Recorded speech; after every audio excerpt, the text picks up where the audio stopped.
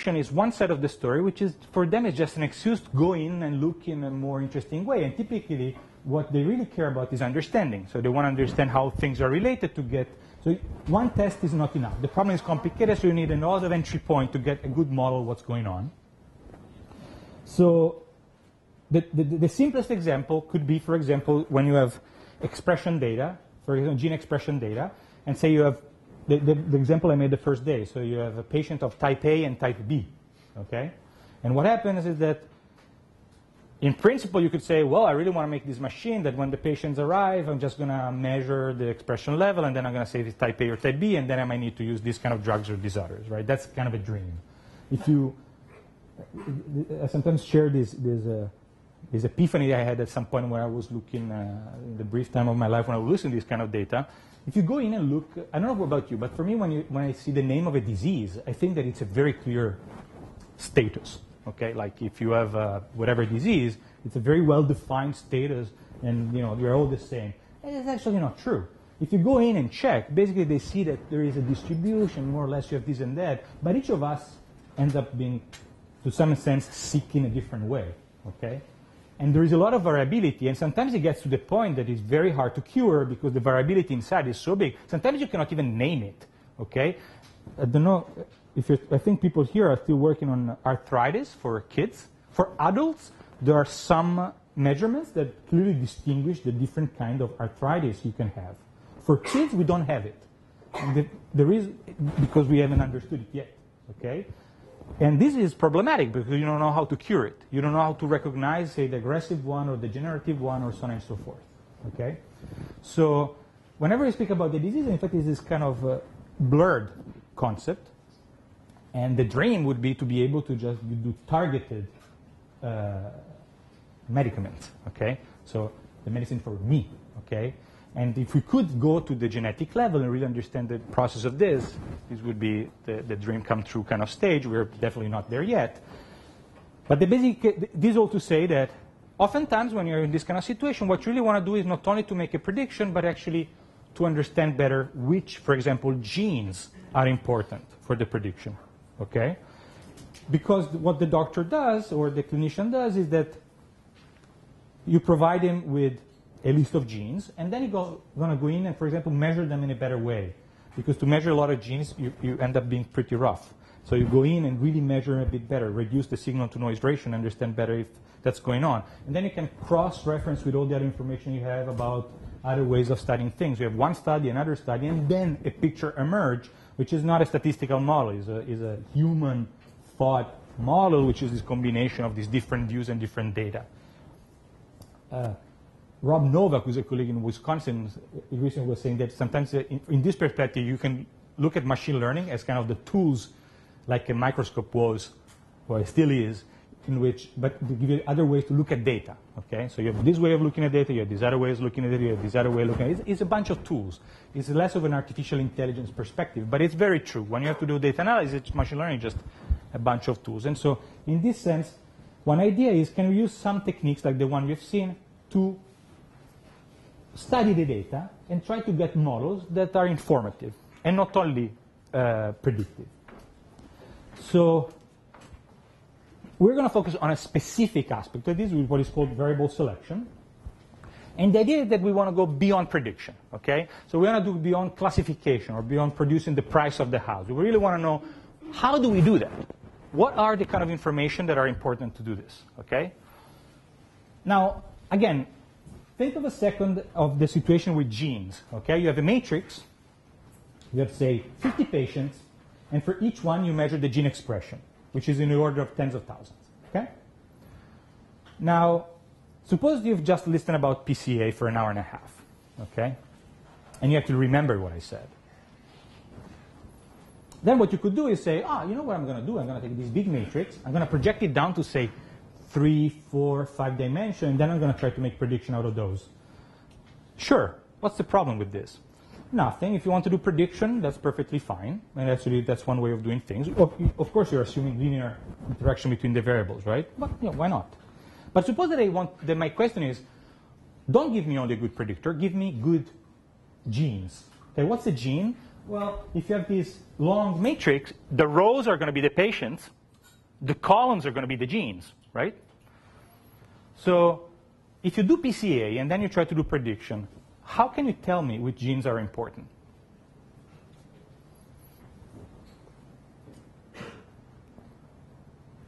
Well, suppose you're lucky, okay? The first column is the first principal component. If that's the case, you're super lucky, right? Because then you just look at the first principal, and that's the first gene. That's important, you're good. But this is not at all a generic situation. This is very peculiar. In fact, if two genes, two columns, and you know this happen, are both important, you can have all possible combination of them, and this will give the same PCA. You can write one vector in many, many possible ways, right? So when you look at factors that are important, PCA mix everything together. Okay, what we want, the game we want to play is a step up, and it is we want to select. We want to know which columns are important. Okay, why? Because we are assuming in this game that measurements do matter. They're not just pixels. Okay, they are gene 1, and gene 1 there are diseases, for example, that depends only on 1-2 genes. Okay, so once you figure that out, you can knock them down or try to see how they mutate, and you understand basically how the disease works. And you can make many situations. This is dramatic, but you can say, so, for example, you can think of a situation where what you want to do is, build a system which is more parsimonious, okay, in some way. So, for example, the housing price system. You look at all these measurements, and then you figure out that out of 100 of them, 3 really matter. The other don't really matter. And you know that it's the size and whether you have a view. So that's another reason. And you gain a bunch of stuff. You gain interpretability. In this case, you also see that one thing you gain is compression, right? Instead of having to look at all the data and carry them all around, you might go from 50,000 dimensions to 3. So you also do dimensionality reduction. The big difference here is that instead of attaching this, you do 2 things. A, you attach the idea of dimensionality reduction to prediction. So we are going back to supervised learning, not reconstruction. And 2, you raise the bar. You don't want to do only dimensionality reduction, but you want to do variable selection, column selection. Okay? So this is what we want to do next.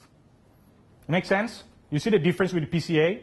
PCA looks at reconstruction and then mix everything to give me some direction. And then I have to go in and try to understand which direction were important. We're going to bypass that going back to supervised learning. In fact, one could see that one could even try to extend PCA to use some of the idea I'm presenting here, but the supervised learning setting is the basic one, is much simpler, okay? And this stuff turns out to be probably the piece of applied math and statistics that received the most attention in the last 10 years, and is one of the biggest trends in applied science in general, so this is a good place to start. So is the difference between PCA and what we want to do clear? Wonderful silence. Anybody want to hear it again?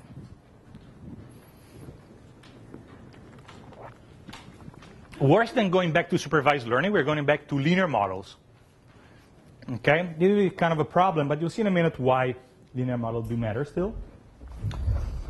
And also, we're going to just look at that equation, the simple equation of a linear model, just with a slightly different eyes that we didn't say so far, which is kind of obvious. If you have a linear model, you basically have that you can write it as a sum. And then you have a weight for each of the entries of the vector, right? But each of the entries are related to the measurement that we want to select. So if you want, another way to say the problem is, given a vector of whatever number of dimensions, you want to see which indices you should keep. Now, you have one weight per index. So one idea is that perhaps the way we should go after this problem is try to check which weights are important and which one can be essentially discarded, maybe put to 0. So that's how we're going to do it. So let's complain about this before we embrace it. What's wrong with this? Do you like it or not? Depends. Depends on how much information we are discarding. Of course, yep. So that's for sure. So, of course, if you start to discard, you have to tell me how you're discarding, okay? So that's what we want to do next.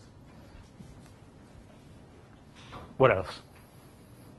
I mean, there's a fairly obvious complaint that one can make at this point.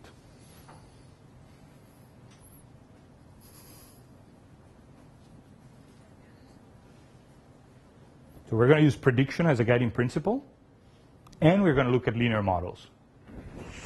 After 2 days of talking about non-parametric models and kernels, that kind of feels a little annoying, no?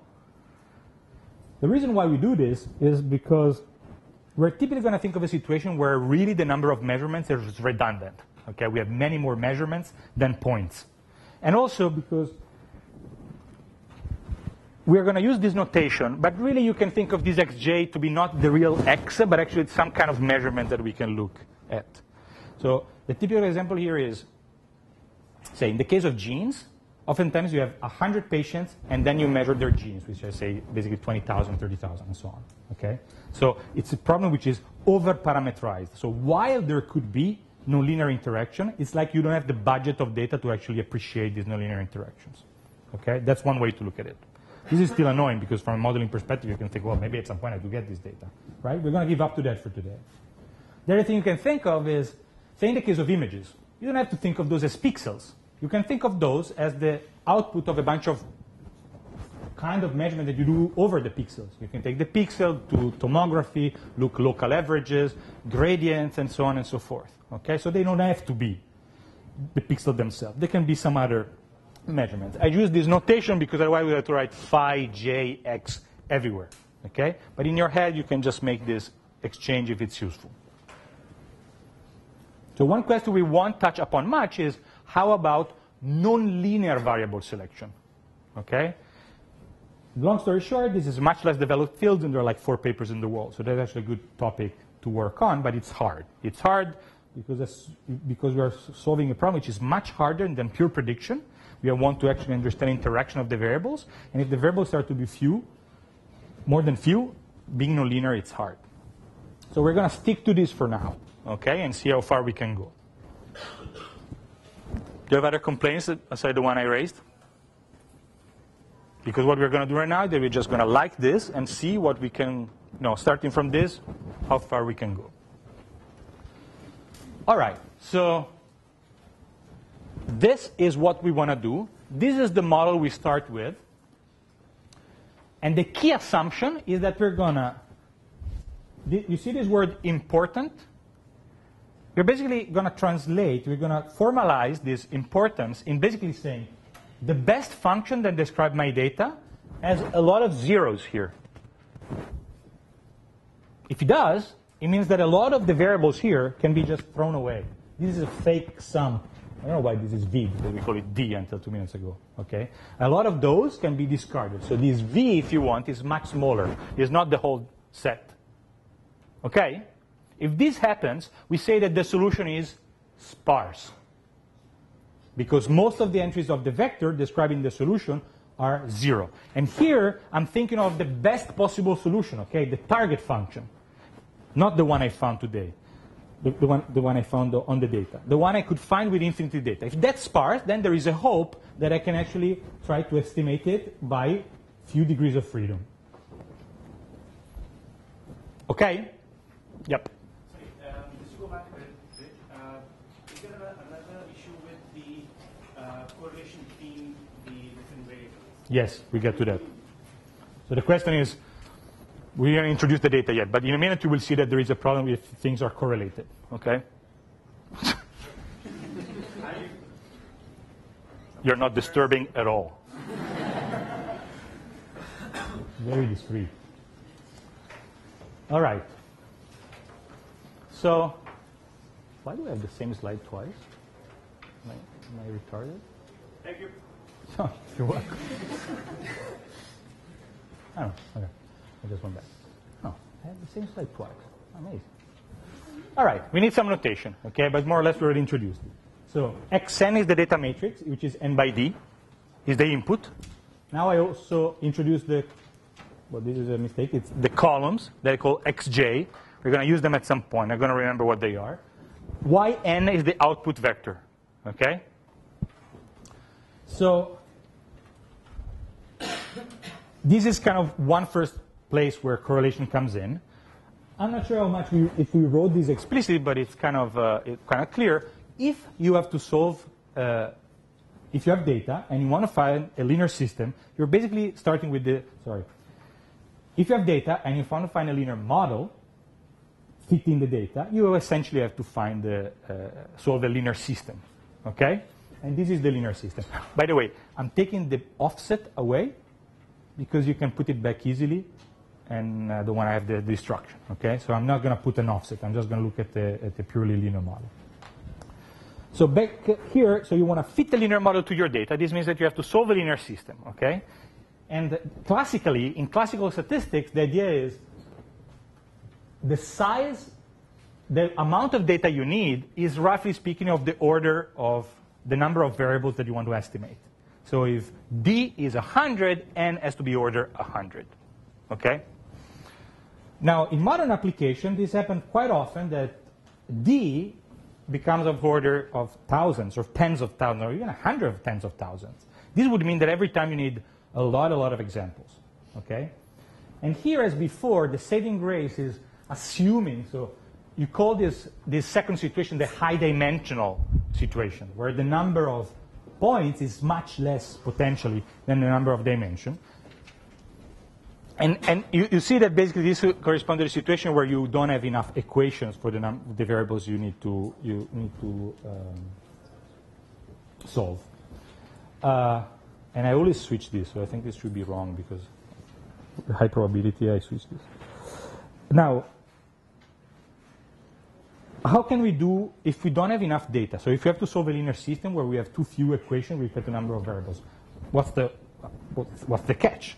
We're just solving an impossible problem, or there is something we can hope for? There is something we can hope for, and we've been doing it for 3 days, in fact. We're hoping that, as we said, even in the case of PCA, our variables are actually not independent with each other. There are things happening, okay? There are things that make our different dimensions related to each other, and the moment we assume smoothness, okay, or even just a constraint on the L2 norm of this, which you can think as a budget on the different measurement, that's exactly what we're doing. You're basically saying, those things are not equally important.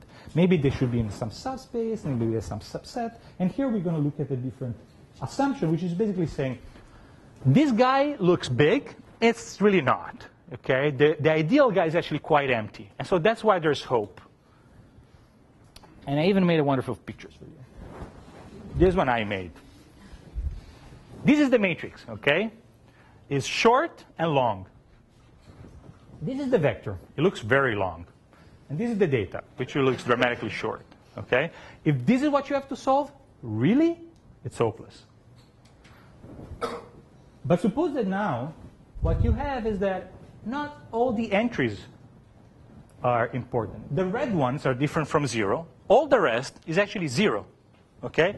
So you might have, let's say, I don't know, 10, 20, 100 components that are different from 0, and maybe the other 10,000 that are 0.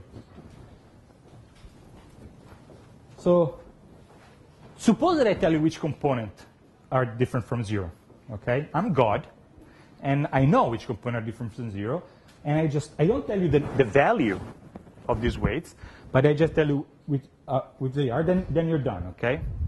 If you want to solve the system, if you, for some reason you want to solve this system, you can do it, but it becomes the situation where this this matrix is going to have a lot of rows and few columns, the one corresponding to these entries, and the system looks good, okay? I'm back to the classical setting.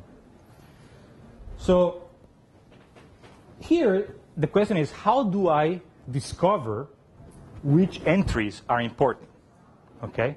Because if I can, then I'm back in the game. I need a number of equations which would be proportional not to the true dimension, but only to the relevant dimension, okay? Make sense? So we do take this point of view of variable selection, but this is really as a far-reaching consequences because, where did I write the buzzword? I wrote it somewhere. Yeah, because essentially, imagine, this is not a particularly machine learning-like problems, right? This is fairly universal. This appears in all kinds of inverse problems, compressed sensing, signal processing, all kinds of problems, okay? And so this question had an impact, mostly in signal processing and statistics, where all of a sudden the game is, maybe I can solve problem that I couldn't solve before, because I'm not assuming a worst-case scenario, but assuming an optimistic scenario, where the true dimension is not the full dimension. Okay? And so here are just just a pointer, but really this has been very, very, very big in the last, I don't know, 15 years or so. So, all right, so once we convince ourselves that this could be a good idea, let's see how we can turn it into a procedure we can use in practice, okay? Suppose you have an infinite computer, okay? As much computational power as you want. So don't worry about that side. How would you solve this problem? You have the data, and you want to discover which variables are important. How would you do that? Trying all the combinations possible. Of what? Of non-zero parameters and check which combination gives me the best correlation with what. Okay, so what you could do, now but tell me more specifically how you want to do it. So just expand on what you said a little bit. How do you do it? So you have a matrix, you have this, what do you do? I will try with just the first number is good, and the first and the second, and the second, the third, etc., etc., etc. for infinite. So basically what you do, another way of saying is, you take one column, okay, and you solve the problem. Then you now take the second column, you solve it, and the third column, and you do all the single ones, okay? Then you take the first and the second, okay? This, in fact, can essentially turn out to be essentially optimal from a purely statistical point of view. That's a good idea, okay? Then you will have to find out in some way, we're going to discuss in a minute, which one you should take, okay? Because you're just fitting the data, so you have to be careful. But that's basically the best idea, okay? The problem with that is that we don't actually have infinite computers. So this smells like combinatorial like a lot, because you have to take all possible combinations. If you look at the number of combinations, first of all, you have to solve a linear system each time. And the number of linear systems you have to grow larger, and it's a combinatorial number. So this is hopeless, okay? I'm going to rewrite this absurd method first, and then we're going to find a way to solve it, okay? So, yep. Exactly the same that we talked before the break about the decomposition. So, No. I mean, you can take the eigenvalue and have like. But the eigenvalue are just of this matrix, right? So what I want to do is that I want to, so I'm not sure even how you would want to do it. Tell me how you would want to do it. So you take this matrix, you find the eigenvalues and eigenvector, then? Okay, and then you have like the decomposition of the matrix, maybe you have like an LDG, and that way you know which column, what kind of, let's say, variance represent of your original data, and you multiply each column by a weight. In order to, let's say, have a sparse reconstruction of your. Well, how the hell you do that? So yes, you can take this matrix and you can reduce in dimensionality. So instead of n by d, you can take n by k, where k is the number of eigenvectors, okay? If you do that, at that point, this vector becomes k-dimensional, okay? It's smaller, but how do you solve the problem anyway? You still have to check k possible cases, first of all, and this may still be very big. And anyways, those new coordinates are not the original one, are the one after you applied the projection. So if you want to go back, even assuming that k is small enough that you can solve a combinatorially hard problem, you still have to go back to the original coordinates, which is going to be mixing. You just have this, this coefficient, the way you mix them all. And you still won't be able to select the original variables. So even if you could solve it, you would be extracting, in some sense, the coordinate in the PCA space. And when you go back to the original space, you mix everything. Okay?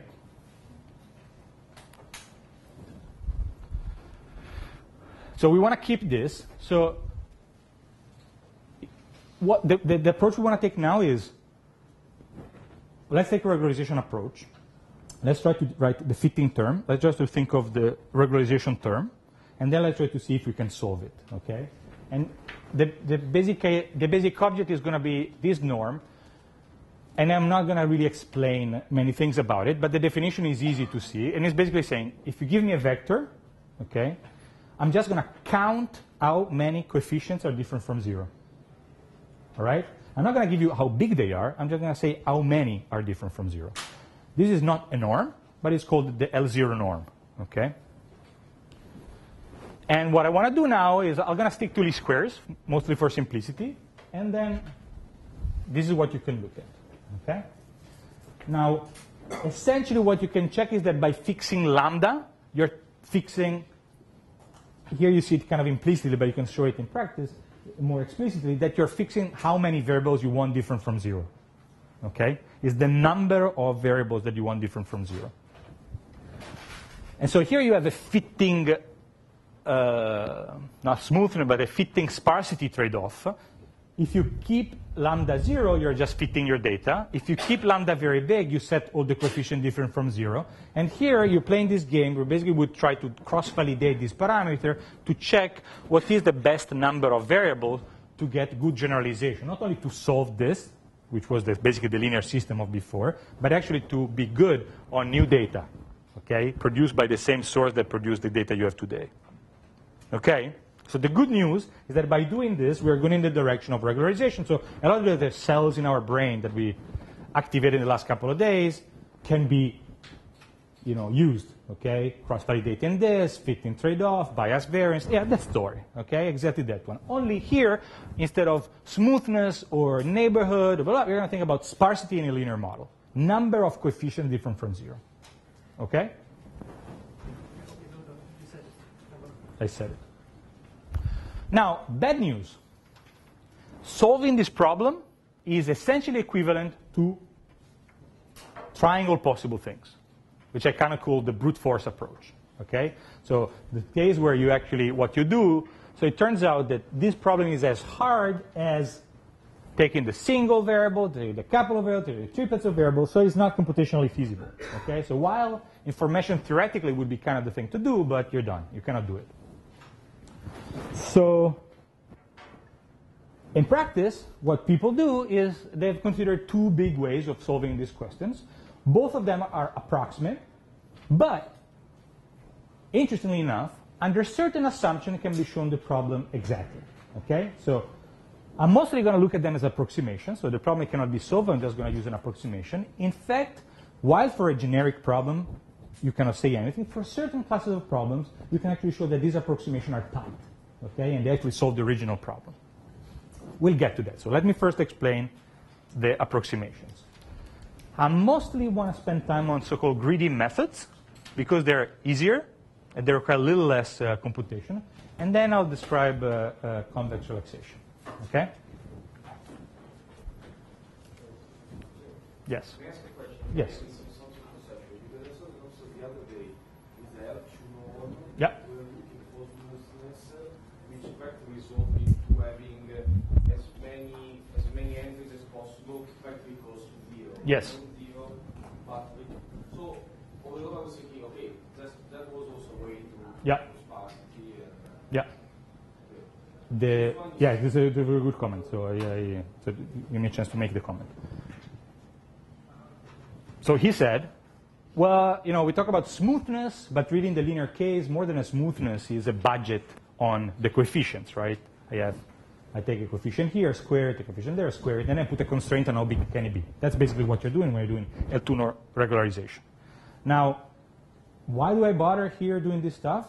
Because as he said, if you now look at the coefficients, some of them are small. But they're never, you can actually check that they're actually never, almost never, 0. Okay? So they're practically 0. But then what does it mean practically 0? Suppose that you do what you've done yesterday, okay, or the day before. You solve your linear model, use the L2 norm. Then you get this coefficient vector, and then you check. Okay, you spend quite a bit of time on doing your cross-validation correct for your lambda. And then you get this vector, and then you have to decide what's small. Not clear. How do you do that? Okay? So in some sense, what we want to do now is to start to ask the right question, which is, I would want to make them 0. And then check if there is a way to actually do that, okay, without fumbling with extra parameters. We want to have just one parameter that at the same time sets stuff to 0 and control the fitting simplicity trade-off. Okay? So what you'll see today is that a small difference in the way we define the regularization will make the difference in this respect. So instead of the keyword in what you said is the practically. Instead of practically 0, we're actually going to make it 0. And this will get rid of an extra parameter that will be hard to fix. Okay? This is kind of going to be the whole game here. All right. So before introducing them, you introduce this. Okay, so we don't have an infinite computer. Okay? It's a fact. What can you do? You still want to solve the same question as before. You like to solve this linear system. Ideally, we'll try all possible combinations, but you cannot. So suppose that your life depends on giving me a solution. Try with random values and then look out of with which kind of prediction minimizes. So instead of using all the combinations, just try out a couple of random ones. Yeah. But suppose that you have to not only tell me one possibility, but implement it in 10 minutes. What would you start doing? Be slightly more precise. What do you do? So you take some combination. What do you do? You take 3, 4, 5, 1, 50 million. What do you do? So you sort of start off with a set of specific, like designed randomly, and then you sort of rotate. Randomly what? Tell me. So we have to do it now. Okay. So I give you a matrix X here. I give you Y. What do you do? And in the meantime, you guys should not just enjoy this. Okay. What would you do? Okay. You think about it. Somebody else in the meantime, tell me, what would you do? So maybe take the most important one. Yeah. And then keep the other so that they are different from this one in some sense. And maybe like when you have the second one, take the third one so that it's different from the one. So what he says is, check the first best one. That's okay, there's one. You have to still look at all the data, but it's fine. Keep it, then take it out, okay, and check the second best one. Does it sound like a good idea? But so that it's not similar to the... Yeah, so you take, I even said you take it out. You can even take it again in, but take it dissimilar. You want to take it maximally dissimilar. Yes, you can also do that. You can also say, I really want it to be, say, orthogonal or something for the first one. Okay?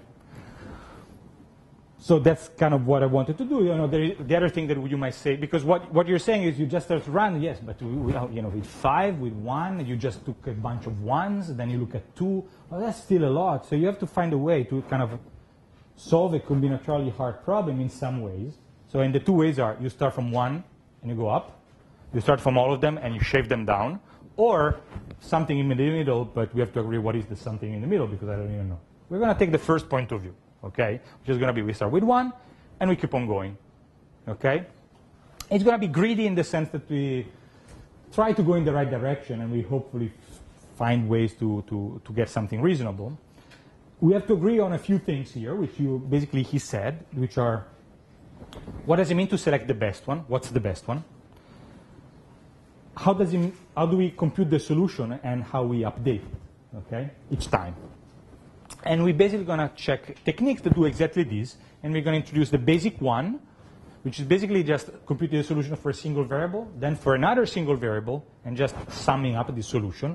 And the other one that what it basically does is that select one variable, compute the solution, select another variable, recompute the solution for 2, okay, and keep on going.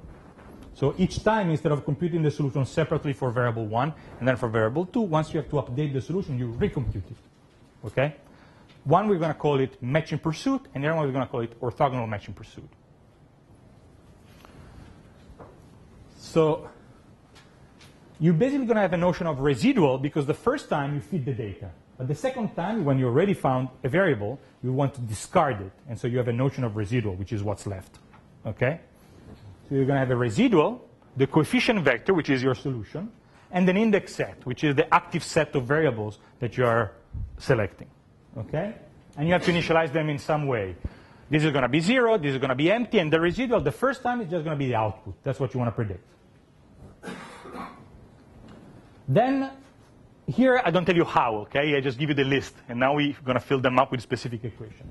So you initialize this object, you pick, like here the most correlated with the residual, but correlated here is a quote-unquote, okay? We have to see what we mean by correlation. We say, oh, now in my index set there is this thing here. Then if I already had a coefficient vector, a solution, I have to update it, and then I have to update the residual. And then I keep on going. Okay? So you do these steps over and over again. Is the philosophy clear? Now we're going to fill this with specific ways of doing it. So R is going to be the residual, W is going to be the coefficient, and I is going to be the index set, fairly originally. And we're going to just start from empty 0, Y. Make sense? These are the obvious choices. We don't know what's the solution, we just say it's 0. We don't know what's important, we don't take it. At the beginning, we want to explain the whole thing. So how do we pick the most important variable? What we do is essentially solving a least square problem, okay? So we basically say, where is it? Take column J, okay? Just one column. Take the residual at the step before. So at the first round, you have, this is yn. You just take a column, and this is a number, right? So this is a vector of size n, d, 3. How big is this vector? N. The first time is actually yn. How big is this? Well, the matrix is n by d, and this is just a column. So this is n. And so this is just a number, okay? So you solve this, and you get a number for each column, so for each variable. Okay, and the number is this. You plug it back in, and that's the error of that variable. Okay? And you pick the one with the smallest error. If you check that, because you're just dealing with one variable, this is actually equivalent to finding the column which is mostly correlated to the output. Okay? So you just take the inner product, you normalize, and you keep on going. Okay? Here there is some normalization factor going on. This is the first time. The second time you don't have the yn anymore, you will have the residual. So this is the selection step.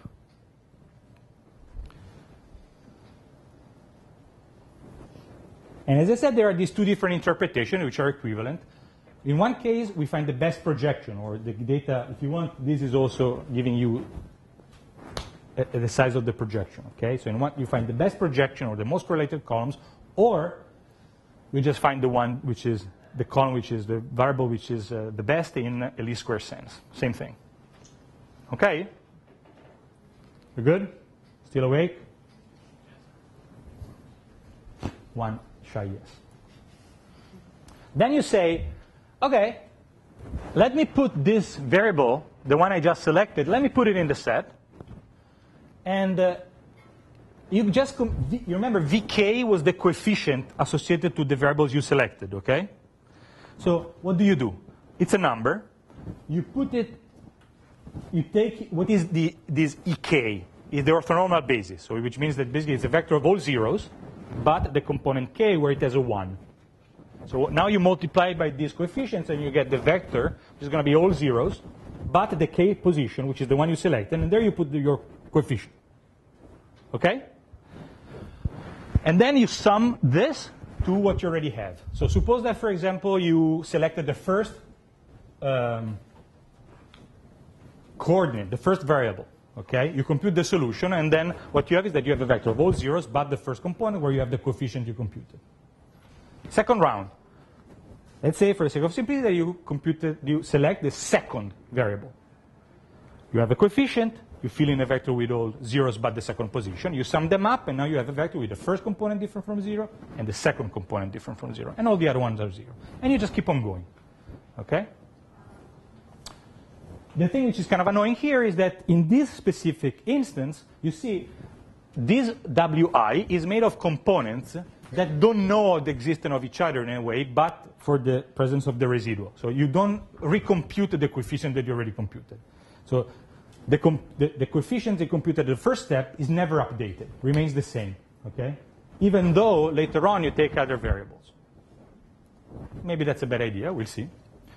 And what you do here is just that given this, you discount this is xn, okay? You discount the corresponding. So this is just the corresponding column.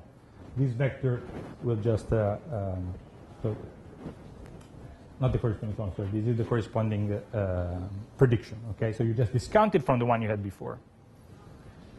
And then you keep on going, okay? Now you have the residual, now we ended our recursion, and we can just start again, and we're basically shaving off explanation of our output by using one variable, two variables, three variables, and so on. Okay? So I think I was lazy enough not to put all this in a single slide, but it's 3 equations, okay? The code is very simple, and that's why I start from this. The matching pursuit, the orthogonal matching pursuit, is the variation where it's all the same, but essentially you want to change this guy and this guy. You change this guy because basically you say, once you give me this set updated, I'm actually going to recompute everything, okay, on the active set. At that point, is that clear? At that point, you also have to change this definition because you're not shaving off the residual that you already have. Each time, you're recomputing everything and shaving it off from the full vector, okay? So instead of just shaving off this from the next one, you redo the whole thing. So the notation here, there are 15 ways of doing it, and I don't know which is the best one. But in some sense, you mask. You just take the full data matrix, you mask it so that you just keep the columns in the active set. You solve, you take the vector, and then you discount it here and get the new residual. That makes sense? Of course, this costs more because each time you have to solve a linear system. In the previous case, you just have to solve a one-dimensional problem each time, right? So it's just a linear multiplication. This is going to cost you more, and in fact, it turns out that this works better. Okay? This is the algorithm. Yeah. This guy. Yeah. In the sense that it works better in practice, and you can prove stuff for this that you cannot prove for the other.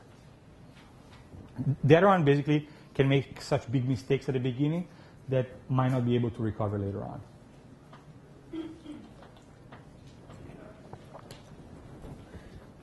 your model, each time it chooses one new one, which is orthogonal to the previous. No. So the first step is the same for both. So this one is just the same for both. Okay? First off, it just chooses the best column. Yes. But then when you have to compute the solution, you recompute the coefficients on all of them. So the selection step is the same for both. But the update step is different. Okay? So in what way?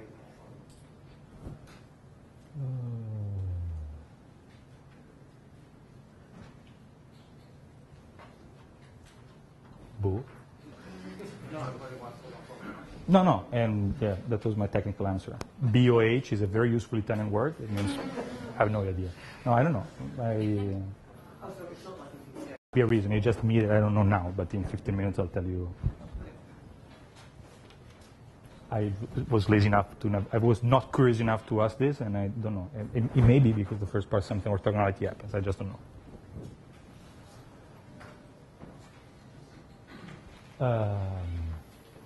Okay, so after this, what do I want to say? I want to say one thing, which is where is the sparsity level?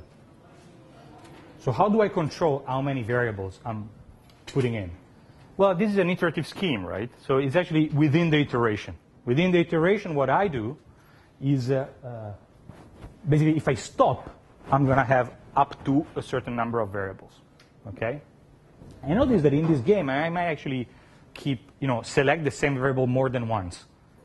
Because I might, get some solution and then take it again, because provided that I have some other new variables, maybe I should put it back in, okay, and just rechange this coefficient. Once now, here, we can have a whole lecture about the theoretical properties of this, but we're not going to discuss them at all. But the long story short is the following. Clearly, we already made the assumption of things being sparse. Okay, that's how we started. That's actually not enough to guarantee that any of this stuff will actually work in practice. What you need to assume is that the columns that are important, okay, are not too correlated. And if you think a second about it, it must be like this. Suppose that you have, say, n points and 100 dimensions. Okay? Sparsity is 2. Only 2 columns are important. And suppose they are perfectly collinear, just for the sake of simplicity. There's no way you find one solution. Any combination of the two will be the same because they're the same vector, right? So I can put, so I have v plus v. Okay? I put 1/2 weight here, 1/2 weight here, and I get v. Okay? And I can put 1 and 0, or 0 and 1. I still get v. I have millions of ways of writing the same vector. Okay? So there is not a single way to write things. And so you won't be able, the problem doesn't even make sense. You cannot go back and get one solution. The problem is not what is called in statistics, not identifiable. You don't have a way to get back to the solution. Okay? So what you need to do to make the math work is assume that the things which are important are not too correlated. Okay? And this assumption has a bunch of fancy names: the restricted null hypothesis assumption, restricted isometry property, restricted eigenvalue. It's all restricted. It's basically, the idea is you are not assuming, so you have a matrix which is, say, 10 by 100 or whatever. It's like this. You're not assuming it to be invertible because that's too much, but you assume that some submatrices are invertible. So if you knew the right column, that matrix should be invertible. That's the idea. Okay? If that's the case, you can actually prove that this kind of algorithm do provide a solution to the original problem. So it's an assumption. The problem was NP-hard. It's still NP-hard. But if you, instead of looking at all possible problems, look at this subset where these matrices are, in some sense, locally invertible, then for those, the problem is not NP-hard anymore, and you can actually show that you can solve it exactly. Okay? I mean, it kind of makes sense, but in fact, the proof is there is a lot of math going on here if you want to make this precise. Yep. With orthogonal matching pursuit, is that possible that I deselect a variable that I previously selected? No.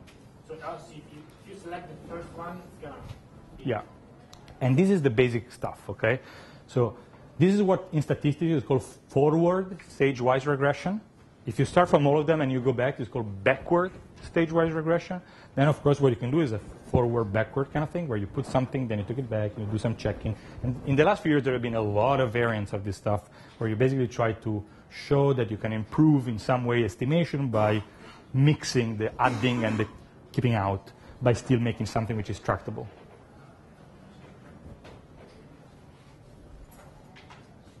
Other questions?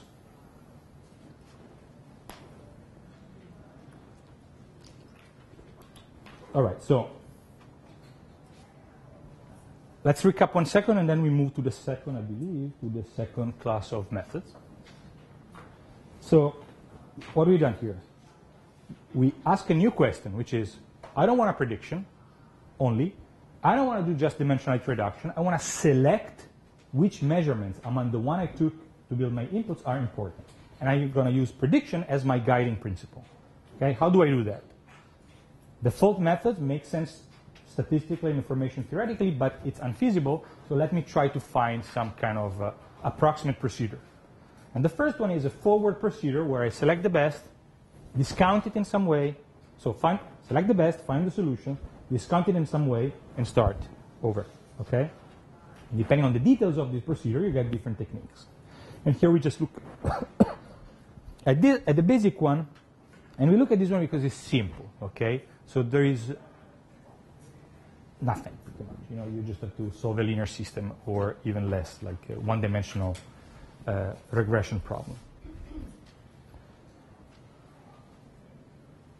Now, the other approach requires a bit of convex optimization instead. Okay, so I tend to put it afterwards because, in a sense, the conceptual part is here, and this is one way to solve it. In what I'm going to show now, there's going to be a jump at some point where you would have to take some derivative of something which is not differentiable and do something. And I'm just going to show you the result.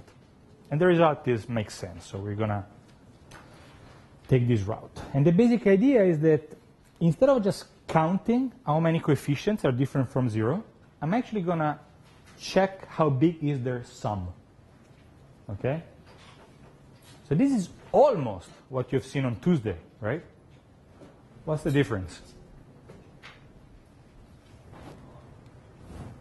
There is no square, okay? That's the only difference.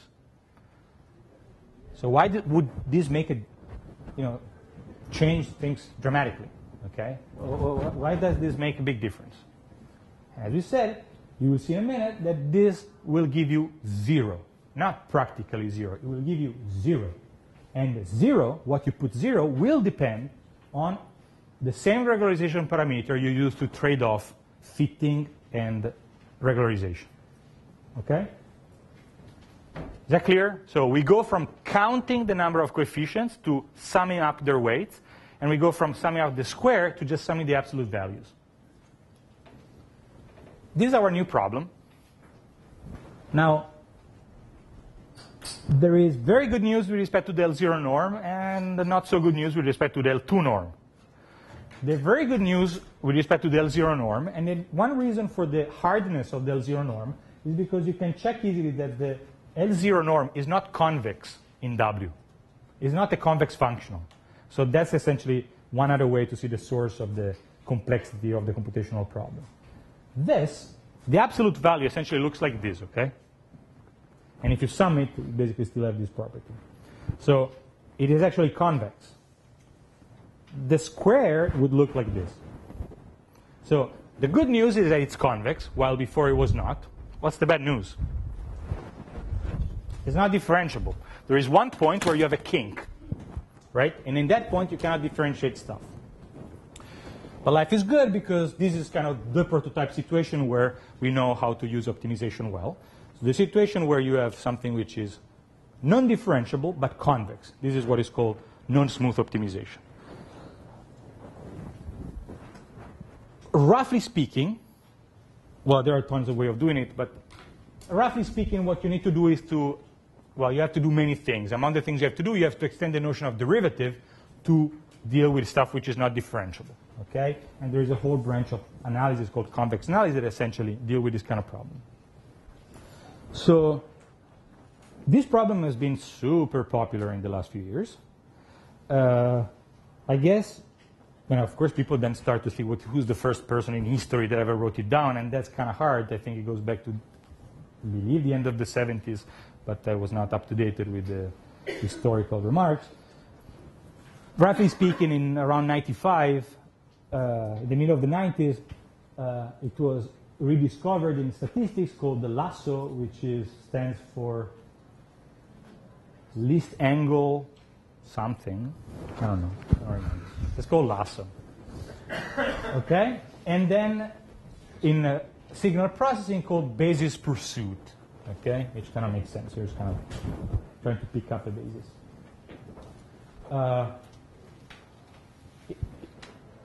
Is somewhat the prototype example of a sparsity-based regularization, okay? Feasible sparsity-based regularization.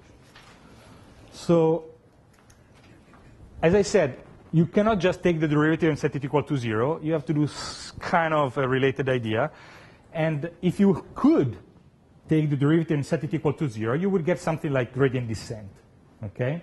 What you see here is that instead you get something that almost looks like gradient descent, but what it does is that it somewhat split the contribution of this term and this term, okay? And the way it does is that this term contributes a gradient, and this term essentially contributes a projection. And the algorithm is something like a projected gradient. You take gradient steps, but instead of just letting it be, you do some kind of a projection at each step, okay? So here's how it looks like. Suppose that this is the identity. Okay? Then this is exactly the gradient of the least square error. So if you put the identity here, this is exactly gradient descent. And the fact that you are regularizing would not appear at all. Okay? It would just be as if you were just fitting the data. Is that right? You see this? Yes? if you're actually regularizing with the L1 term, this contributes this stuff here, which is what is called the soft thresholding operator. In words, what it does is an operator that acts component-wise, first component, second component, third component, so on and so forth. And what it does is basically the following. If the component is small, but with respect to a quantity that depends on the revision parameter, I set it exactly equal to 0. If it's big, if it's bigger than a quantity dependent revision parameter, I don't just keep it as is, but I decrease it a little bit. Or even if it's smaller than a quantity that depends on the revision parameter, so in absolute value is big, I also don't let it be. I shrink them a bit to 0. This last step is annoying, and it doesn't have a modeling reason, it has a computational reason. So roughly speaking, the thresholding operator, in simpler terms, sets some coefficients equal to 0 if they're smaller than a threshold that depends on the revision parameter, or otherwise, roughly speaking, let them stay as they are.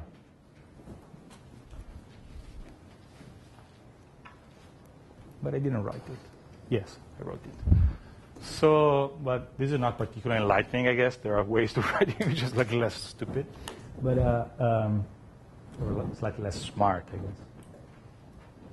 So suppose here alpha is a parameter, okay? If you look before, is lambda gamma. We're going to check in a second what it is. But basically what this operator, so this is a component-wise operator now. If you give a number, it's going to check if the absolute value of this is bigger than a threshold, which means that it's either bigger than alpha or smaller than minus alpha. If that's the case, what I do is that I keep the same number, but I decrease it or increase it a bit. Okay? This fact that you don't keep it exactly as it is for computational reason. It's essentially to have a smoother approximation of a non-convex function. Let's just leave it as a detail. Okay?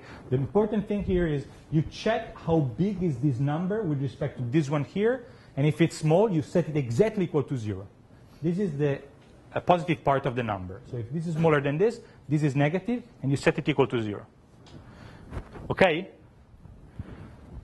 If you check what's here, it's lambda gamma. Okay? But roughly speaking, gamma is just a step size. You will see in a second that you fix it a priori. So in some sense, what you put equal to 0 or don't put equal to 0 only depends on the regression parameter.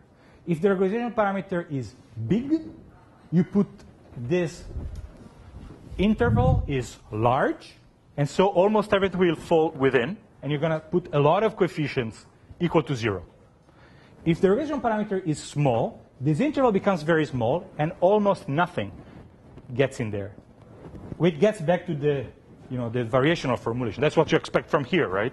If lambda is big, you expect to have a lot of coefficient different from equal to 0. If lambda is small, you're ignoring sparsity, so almost everything should be equal to whatever. I got lost, but you got it. Okay? And what you see is what I promised you, that at some point in this algorithm, you not only compute stuff, but you actually set it exactly equal to 0. While solving the linear system in regularized least squares with a square norm, you're just estimating a vector, which can be small but never 0. Here, you exactly put it equal to 0. And the parameter that controls the whole business is the regression parameter. So that goes back to the question before. Okay? So, fine.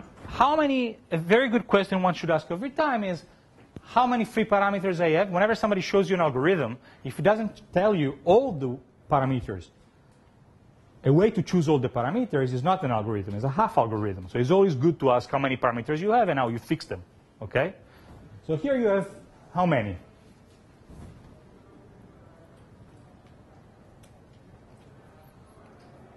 How many parameters you have to fix? Come on, let's get out of here. How many parameters? Upper rows. Entertain me. Is X, this gets to embarrassing thing. Is X a parameter you have to, is Y? How many parameters you have to fix? Lambda, gamma, there's no epsilon. But yes, you have to estimate, let's say, how many iterations you have to do, okay? Here is what I call Tmax. So the good news is that if you pick gamma this way, where this is the biggest eigenvalue of the unnormalized covariance matrix, okay, of this x transpose x, this algorithm will converge to the solution of the previous problem, okay? So this is good enough. So you still have to compute this number. So you have to get this maximum eigenvalue, which costs you, okay? But you're good. When do you have to, how many iterations do you have to do? Enough. So enough here is, well, you have to choose some notion of some convergence criterion, essentially, okay? You can check two subsequent solutions and see when the difference become negligible, or you can choose when the difference doesn't change for enough steps. It's a heuristic, okay? And that's one of the problems. In practice, you put, for example, you could do something like this. You put a small threshold and you keep it going, okay? If you get that wrong, you might get a bit far away from the original solution to this problem, okay? So in principle here you want to do as many computations as possible. So the computation complexity of this, in principle, is infinite, because you have to do infinitely many steps. In practice, what you do is that you just take up to m step, and then the cost of this is not horrible. It's basically the price of making these multiplications, okay?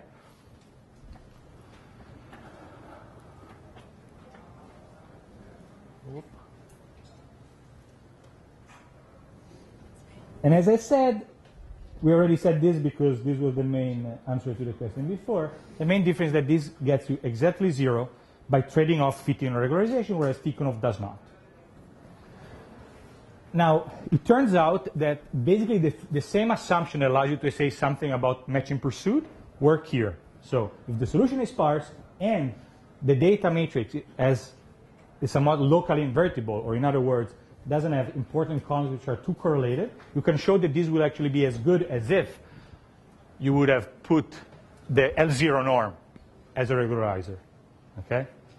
So in this restricted class of subproblems, you can solve in polynomial time a potentially NP-hard problem. Now,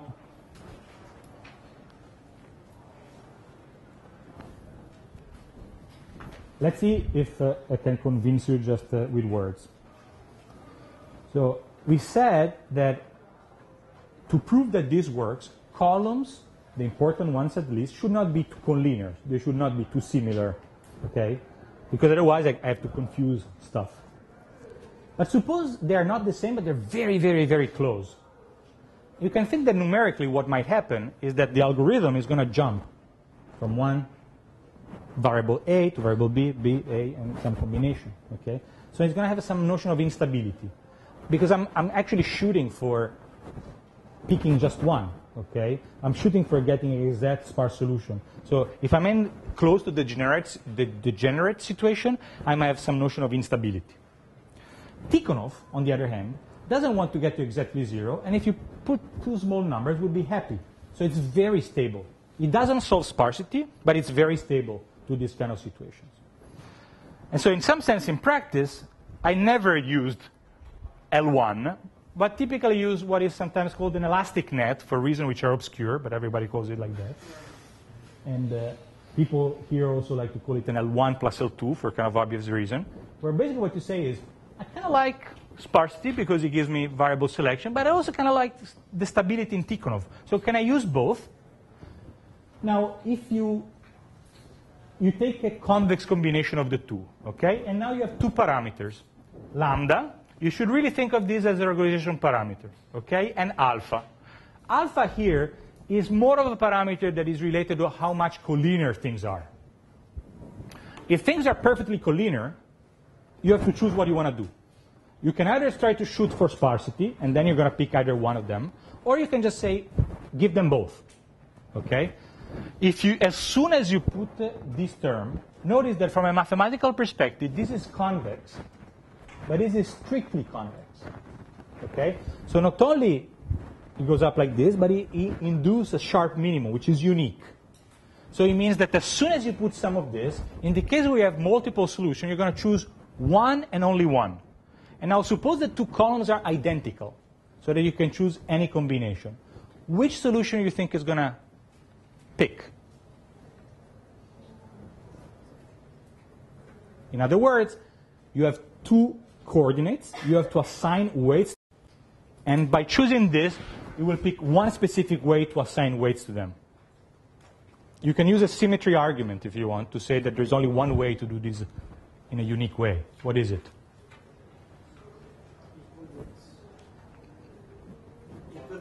Equal weights. Okay? I have variable 1, variable 2. In the extreme case, I'm saying that they are the same. And I put weight here, say 2, and weight here 2. Because as soon as I do 4 and 2, I could exchange them and I get 2. Okay? So this will basically pick just the solution which shares the weight among all correlated, or in practice, closely correlated variables. Okay? So one thing, okay, and here you can use this to get something a bit more structured than just a list. You could try, for example, to get a minimal list and then try to increase it by adding correlated variables. And this, in principle, should not change the prediction. You're just writing the same solution in two different ways. One way, you just pick one variable. And another way, you pick another variable which is correlated to the first. Okay? But this is more of a heuristic. The algorithm to solve this is pretty much the same as the one you've already seen. There are minor modifications. Okay? Essentially, alpha appears in a couple of places, and it also appears in the step size. So the parameters now are 3 because there is alpha, and alpha is a parameter where basically you say how much you want to kill sparsity in favor of smoothness, or if you want, stability.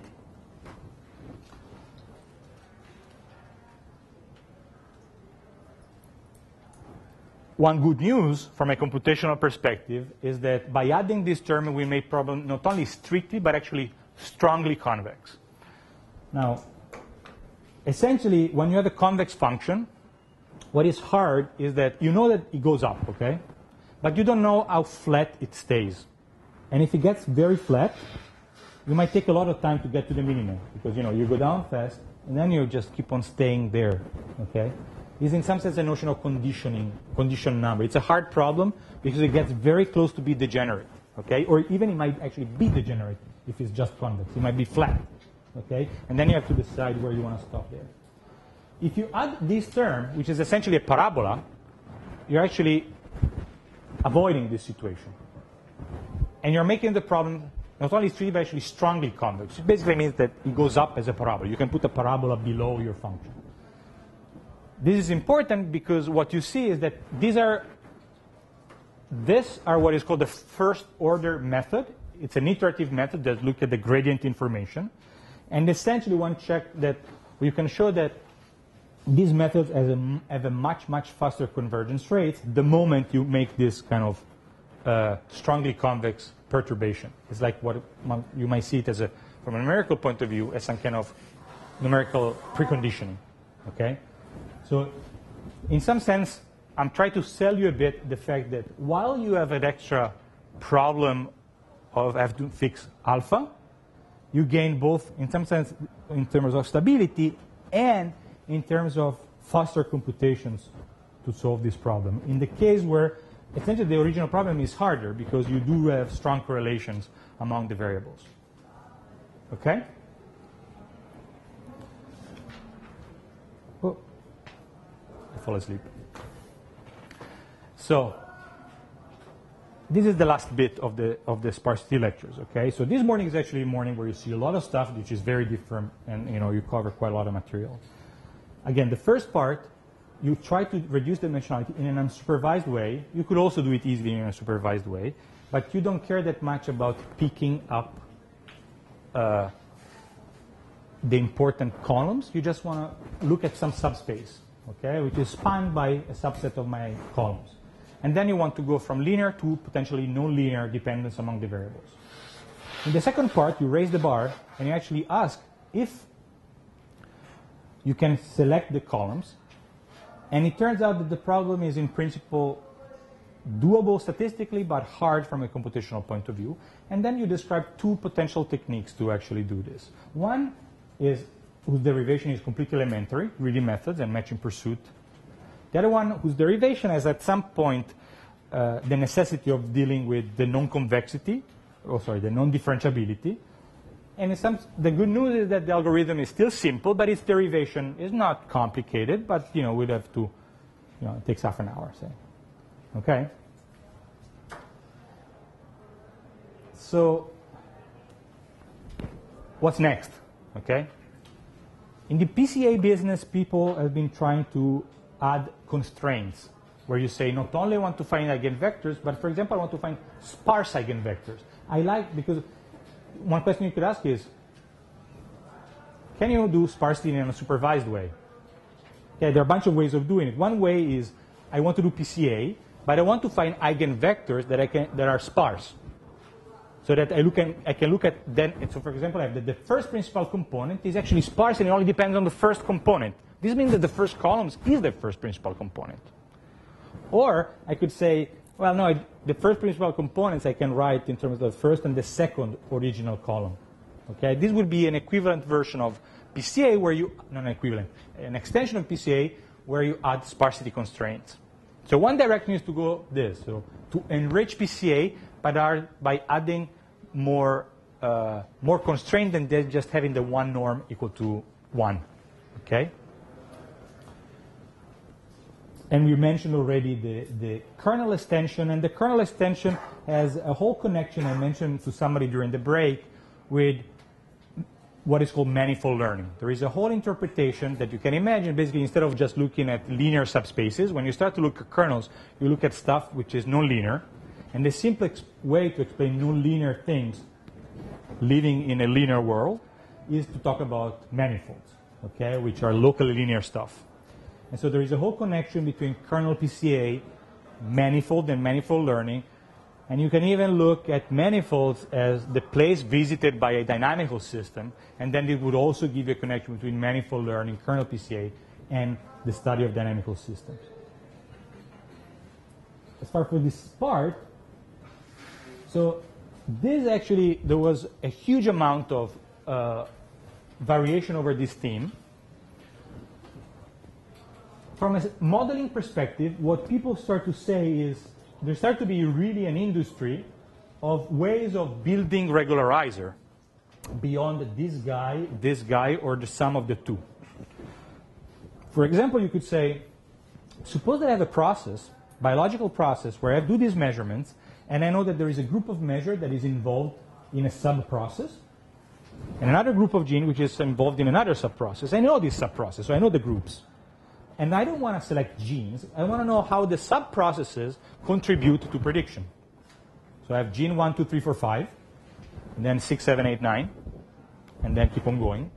And I don't want to select individual genes. I want to select groups of genes. Is there a way to extend this to cope with this situation?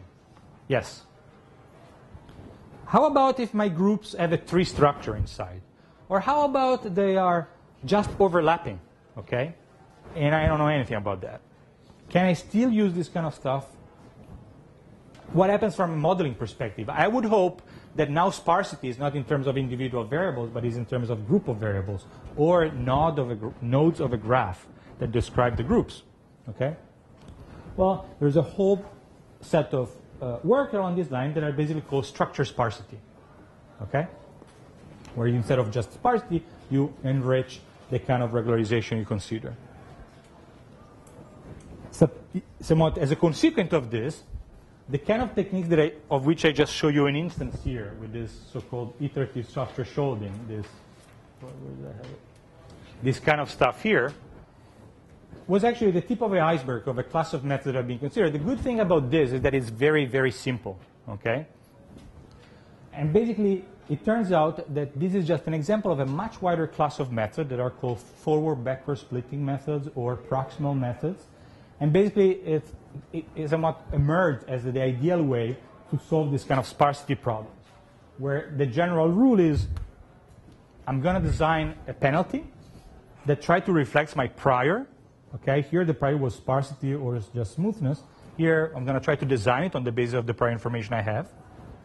And then as long as this term is convex, potentially not differentiable, then essentially you can use stuff that looks like this, where this term pretty much stays the same, but this term might not be just this software show that I showed you before. Okay? This depends on the fact that I use the L1 norm. If I use some other convex norm, I don't have that anymore. I have some kind of projection-like operation. Okay? So roughly speaking, in the sparsity, one direction of extension has been, let's keep on looking at estimating vector. Let's try to look at much more complicated and rich sets of regularization and optimization techniques, first-order methods to solve it. Okay? Another direction has been, instead of vectors, let's look at more higher-order objects, say matrices. So for example, I say, I have a matrix. I call it W. W is not a vector anymore. It's actually a matrix. Okay? And then I have a matrix X, and now I have my output, which is not a vector anymore, it's a matrix. Okay? So you have X, W, Y, but this is not D by 1, it's D by T. So that this is N by T.